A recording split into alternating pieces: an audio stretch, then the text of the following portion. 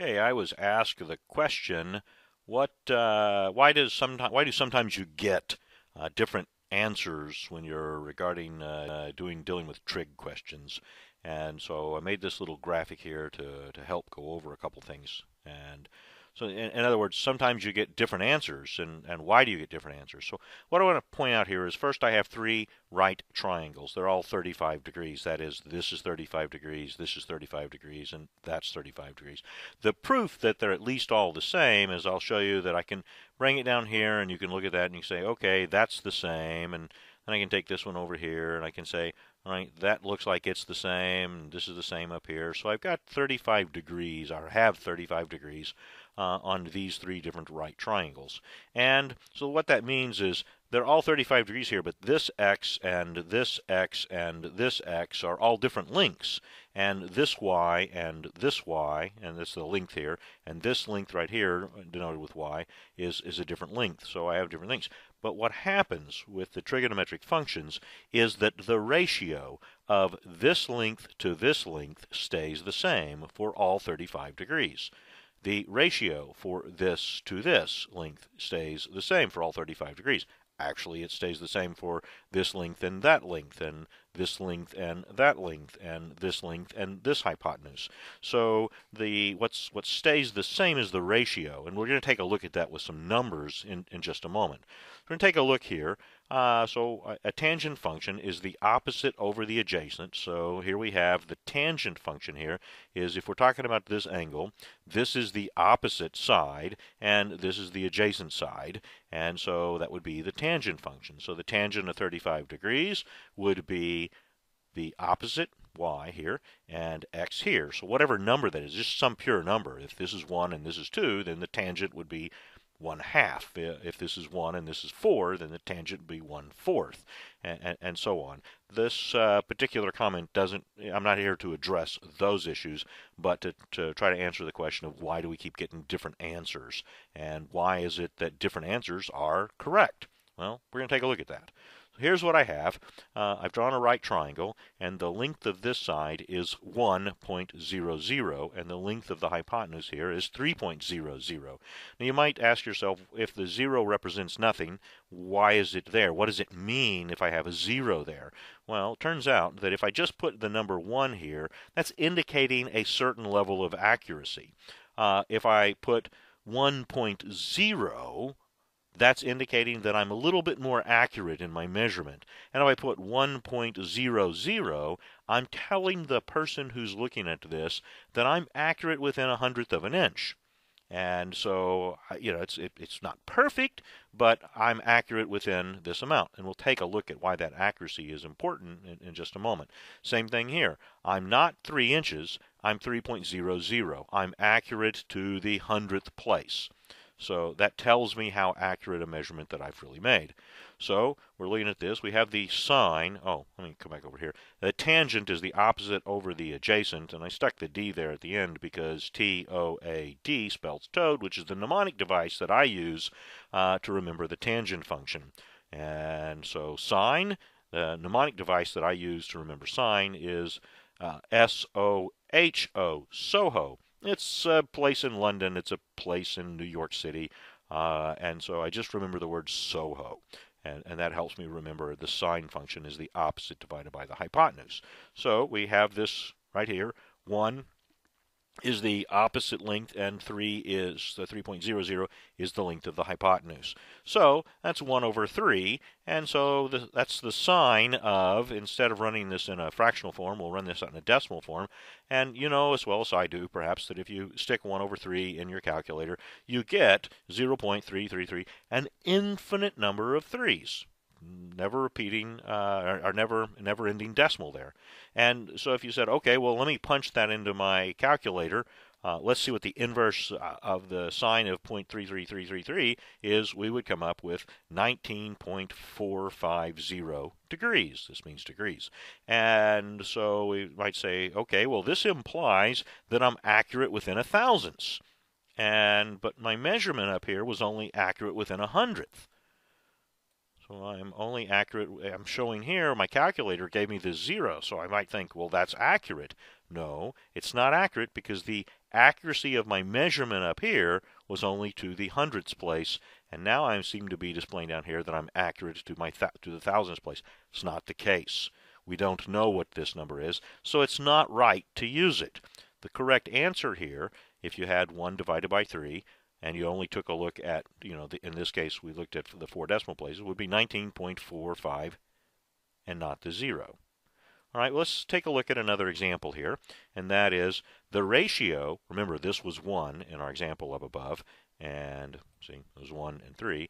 Now we have the length of the opposite side, this being 19 degrees, we think, or somewhere close to that, is the length of this is 2, and the length of this is 6. So you say, okay, well, 2 over 6, I divide 2 over 6, I get 0.333. The ratio hasn't changed. It stays the same. But you'll notice the accuracy of my measurement here was only to the hundredths place, and only to the hundredths place. And so I crunched in down here. I said, oh, well, the accuracy of this is to the 10,000ths place. That's not true. But if I then do the inverse relationship on my calculator here, I see that I get 19.450. I only had numbers to the accuracy of 1/100ths, and now I'm seeming to say that I'm more accurate than I really am, which is just wrong. So now what happens if we take a look at it? We say, well, we only got 2 places. We measured only to 2 places after the decimal to the hundredths place. So now let's take a look at the sign, and we say 0.33. This is accurate only to the hundredths. Do the inverse function on that, and what you get is 19.26875. This seems to imply that we're accurate all the way out here. Let's see, this is the tenths, hundredths, thousandths, 10,000ths, 100,000ths. We're accurate to the millionth place? Not at all possible. Can't happen. Our measurement was taken into the hundredths place, and so our answer that we get, if we take it to the hundredths place, means that we should say 19.26. That's as accurate as we can be. This number might be correct, but we don't have any evidence to back that up. We don't have any proof because we didn't take measurements that accurately. So here we get 2 seemingly wildly different answers because where we truncated it, where we cut off, it has to do with the accuracy.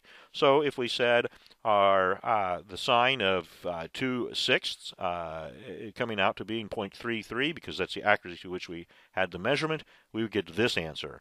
But if we said, oh, well, my calculator told me that I have 3333, then that would tell us that we had not only this, but probably one more answer out here. I truncated it when I did this.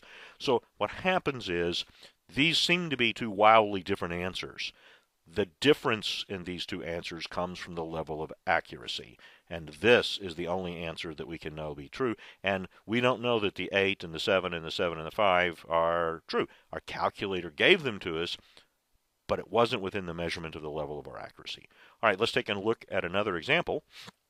And the other example is what I've done is in a drawing program that I have. It's what I'm using to make this video for you. In the drawing program that I have, I just stretched this. So proportionally, this has been stretched. And so I stretched it a little bit more than 2 times the amount. See, this was 1, and now I'm at 2.14. So I've stretched a little bit more than that.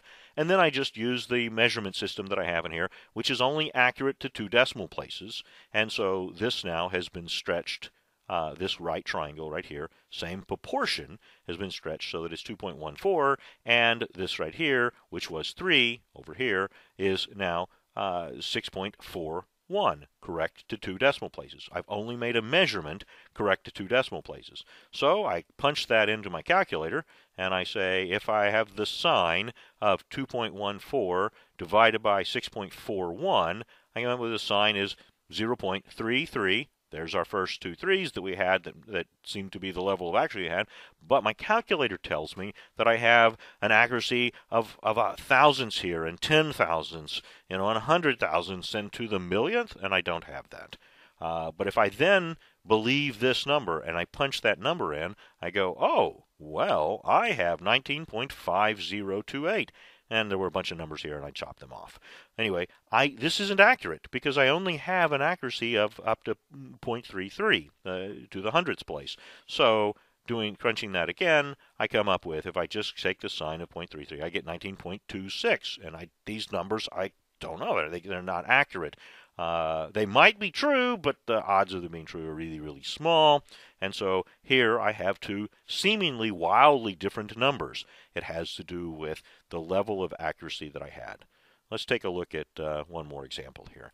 And the other example is I simply just took this puppy right here. Actually, I took this one right here, and I stretched it 4.14 times, and so I have here. So now this angle has not changed. Hadn't changed one bit.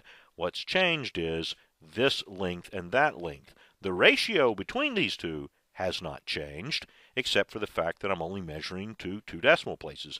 And so I come over here and I put the sign of 4.14 divided by 12.41, and I come up with the sign of 0.333019. None of this is true. None of this is accurate. I'm only accurate to 2 places. But if I punch this number into my calculator, I get this number right here, which is not this number right here.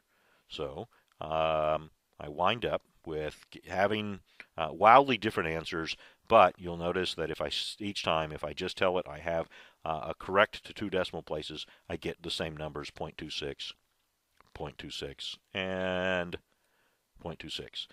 I hope that has answered your question. If not, please let me know, and I'll be glad to further explain.